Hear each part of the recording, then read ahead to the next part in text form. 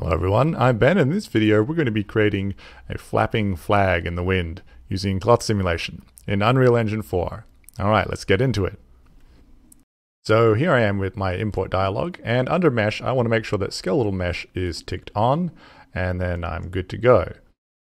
No bind pose, I didn't have any bones with my mesh, so that's fine for our purposes. And you can see I've got my skeletal mesh, my physics asset, a skeleton, and the material. So I'll just go ahead and put these textures onto the material by double clicking the material.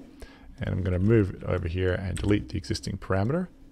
And then I'm going to drag my two texture samples in and maximize the view. Bring my color up here and run the RGB into my base color. And I want to put this into my opacity mask. So I just need to change this from opaque as my blend mode to masked. And then I can run this into opacity mask. I'd also like to make sure that this isn't shiny. So I'm going to press 1 on the keyboard and left click, and that'll let me create a scalar value of 0. So there is 0 specularity on this material.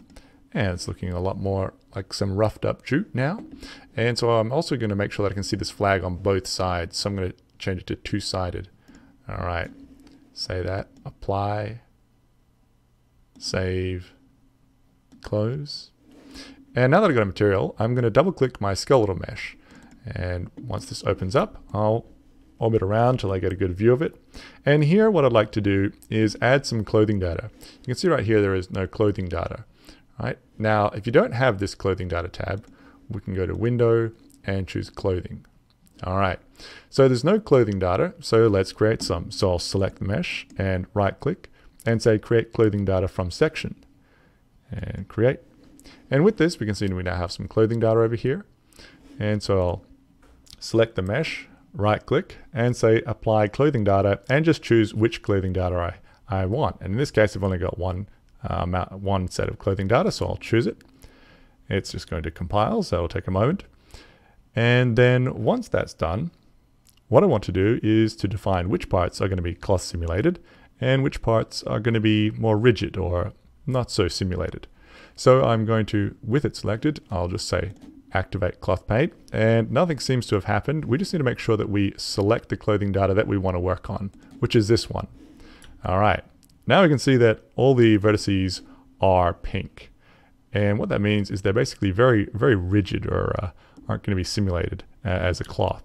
So we want to make them more fine and more cloth-like. So down under the tool settings, under the paint value, the higher we put this number, the more like a fine cloth we're going to be simulating. So with this value of 100, I might just put some down.